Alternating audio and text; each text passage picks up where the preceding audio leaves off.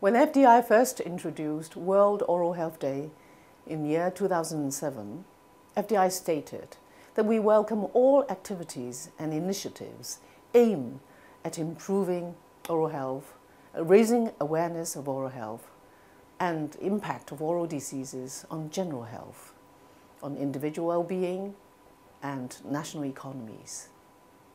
Raising oral health awareness is not as simple as it sounds.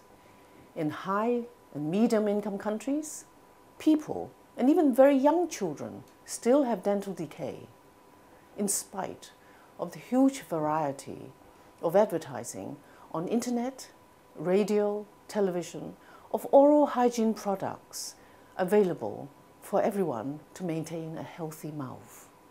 In low-income countries, where means of communications are difficult and limited, it is difficult to get the message through to people whose existence is marred by disease and poverty, of how important and how easy it is to look after their mouths.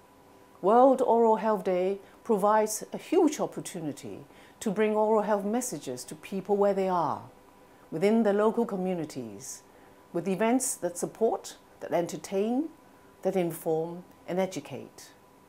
Today, there are hundreds of events going on in over 80 countries. We believe that they will provide enormous impact on raising oral health awareness.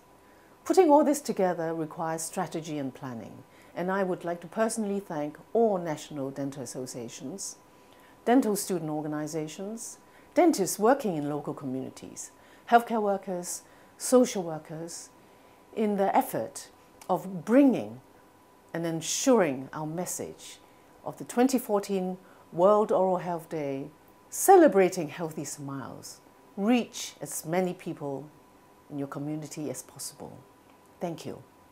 Publicizing and organizing World Oral Health Day events costs money, and it would have been impossible to communicate our oral health awareness messages across the globe without the support and encouragement of our sponsors, Listerine, Signal, Henry Schein and Wrigley's, who have supported us these last 12 months and who have helped local organizers fund their activities.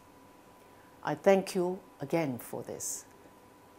Through some 200 national dental member associations and specialist groups in over 135 countries, FDI can rightly claim to be the voice of over 1 million dentists worldwide. Today, I'm sure they all join me on the 20th of March in encouraging people all over the world to celebrate healthy smiles.